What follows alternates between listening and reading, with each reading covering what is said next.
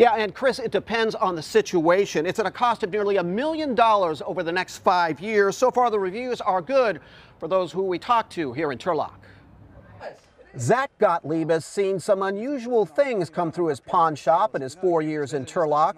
We did have somebody actually bring in a meteorite. It's still here up in the front of the store if you want to. Now, what won't be so unusual around his Main Street store is seeing police officers with body-worn cameras. With the current climate and everything that's going on, it's probably a good situation. The camera is not on all of the time, but is activated in specific situations, including when a gun is removed from a holster, when emergency lights are activated in patrol vehicles, or with the sound of gunfire. As part of department policy, an officer is not required to obtain consent from someone in a public place or in any location, quote, where an officer is lawfully present. We ask for your understanding as we begin with the implementation of this new technology into our daily procedures. It will take some time for officers to acclimate themselves with this new piece of equipment.